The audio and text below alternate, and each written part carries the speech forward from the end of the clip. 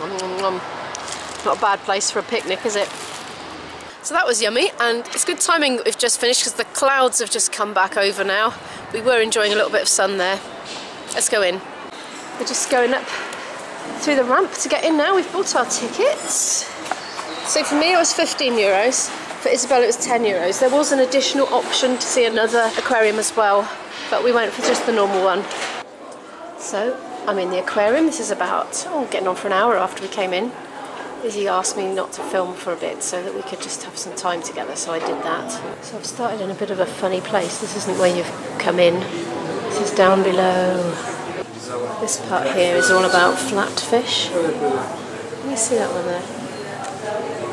Look at his face. Looks like a Picasso drawing, doesn't it? With the eyes both on the same side.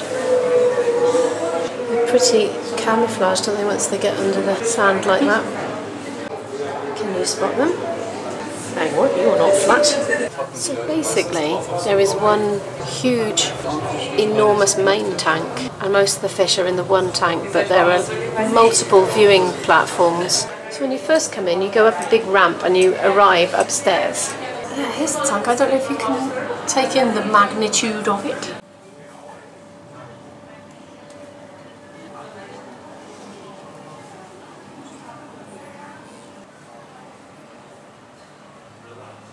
But in addition to the one tank, you've got all these individual displays down here, lots of smaller tanks, which are kind of topic specific, as it were. So as you can see, this is an amphibian section. Oh look, this is what a frog skeleton looks like. With his legs outstretched, look. There's some tiny little frogs in this display. I'd say they're about 1.5 inches to 2 inches long. Goodness, look at that one. He's a curious looking creature, isn't he? He looks almost completely flat. Here's another one here. Looks like he's all shriveled up and dead, doesn't he? But I'm sure it can't be, or it wouldn't be in the display. To you then.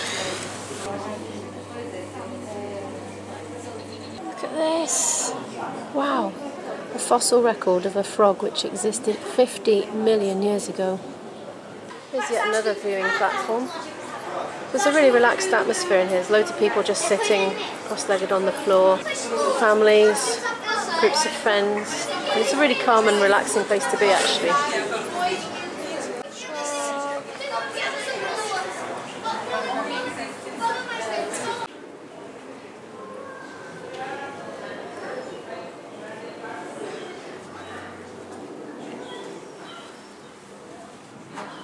It's hard to see where the glass is. Knowing me, I'll probably walk into it.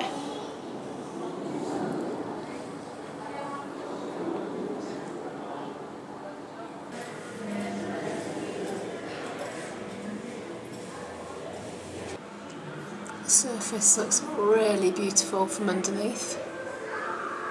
You see the light coming through. Me and Izzy have been reading quite a lot lately about underwater stuff, and one of the things that we read was the visual distortion you get through the water, because the light travels differently through water than through air, so it can make things look a little bit bigger than they really are because of the way the light bends. So these are anemones. It says in the literature here that they can actually move if they want to, because they're like a big sucky foot. That's what they're attached by. So they're not stuck in the same place all the time. What do you think of these then? These are the sea dragons.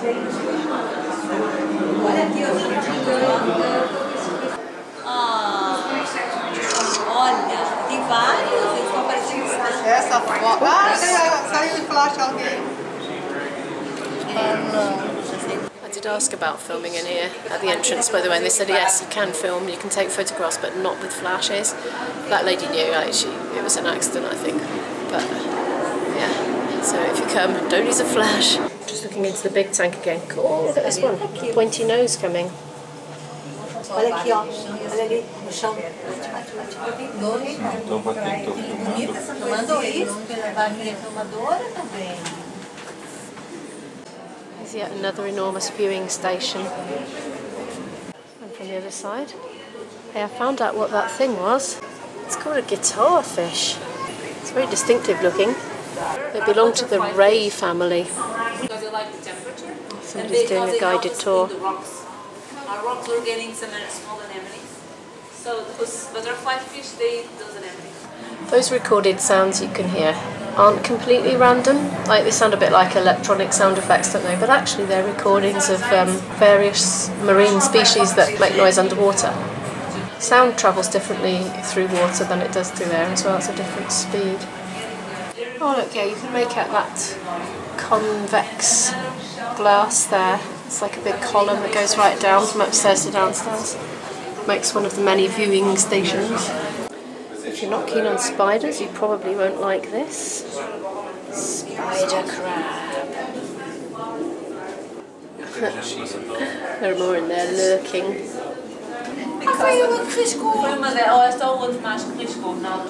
Everyone's getting cuteness overload. Up there is a sea otter. They can break the food with the rocks above. I'm not the only one filming the tropical jellyfish.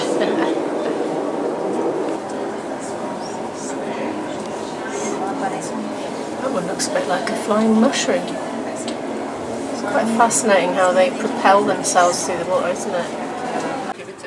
Hallo. Gut, ist ja gut. Und hinten an diesen Pinken, an den Dingen haben wir ein leuchtendes Ding.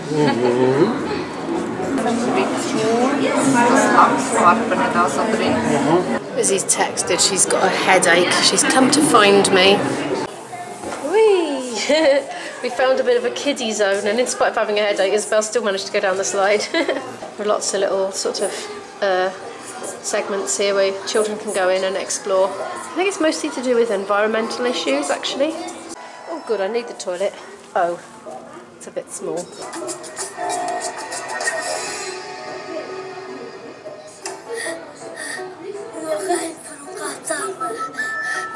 Look at these little sea eels there, they're tiny. They remind me of the worms in the Mr. Men books.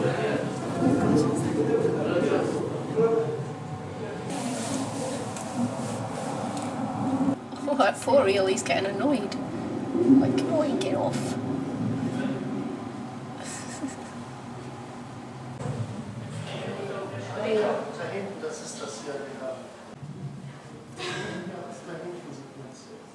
So we've come back upstairs now, and we're going around the whole thing the wrong way. But this is the tropical part here, which represents the Indian Ocean climate.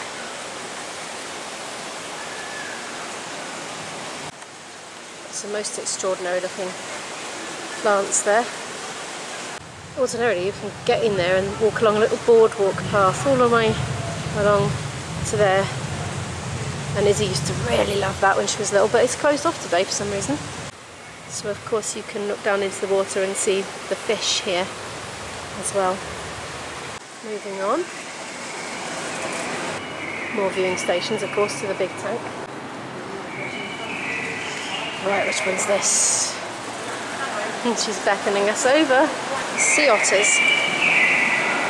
I don't really like the fact that they're here. Not in the wild, but here they are anyway.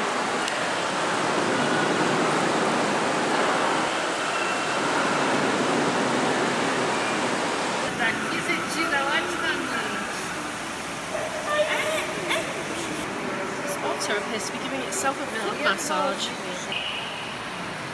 Quite nice. So this is the part that represents the climate of the Pacific Ocean. It's a lot chillier, of course, than the Indian Ocean one, which we were just in, which is more equatorial. And moving on to the next one. It's the Antarctic Ocean section. There's lots of birds flying around here, as you can see, and some penguins.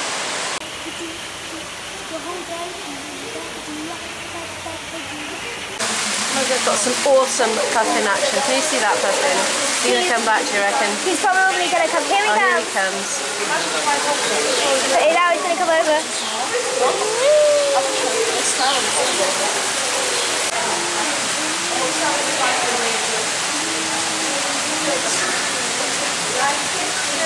This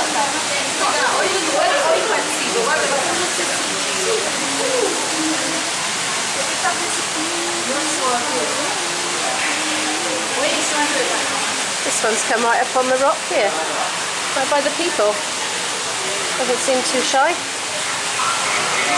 And we're leaving. Izzy's had enough now. Oh, she's getting, I can't find it. She's getting a jumper on. It's chillier out here than it was in there.